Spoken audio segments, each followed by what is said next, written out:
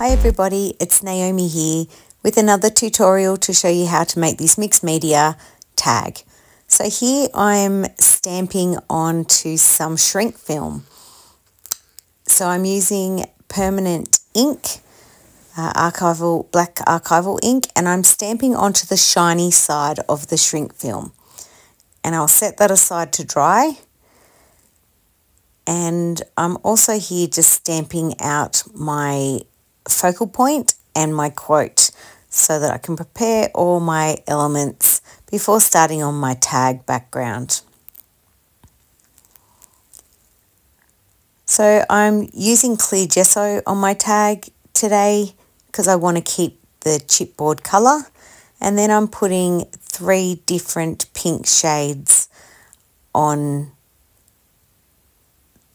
the background. I will link all the products and colours I used in the description. So here I'm turning the shrink film over to the rough side and I'm painting on my magicals. So I'm using Trust the Process Red, which is from Natalie May's Words of Wisdom set. And then I let that dry naturally. And then I just cut out each one of the hearts with a small border around. And I also love to use my magicals to colour my images. It helps blend it all into the background using the same colours. So here I'm starting with my lightest colour. And I decide I've got Pretty in Pink Pink, Umbrella Drink Pink, and Not in a Vermillion Years.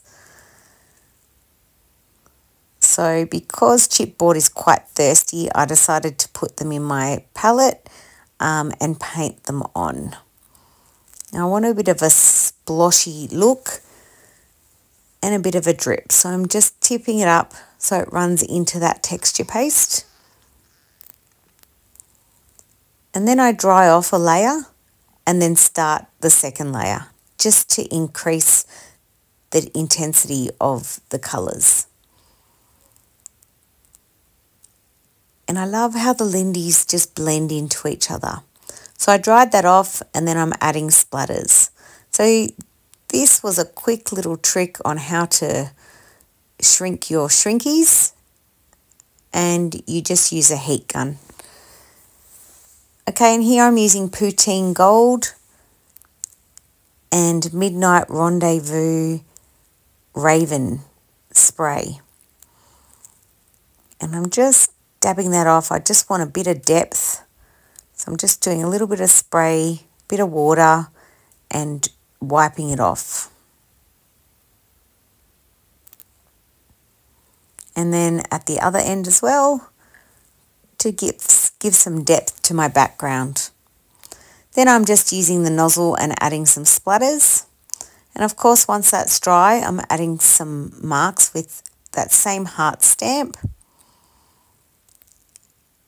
And then I'm just carefully putting a little bit of gel medium down so I can create a little platform for my focal point to sit on.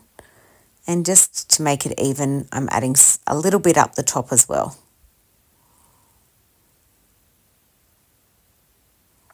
So thanks for watching. I hope you enjoy, and I hope I've inspired you to use your Lindys on different surfaces. Thanks for watching.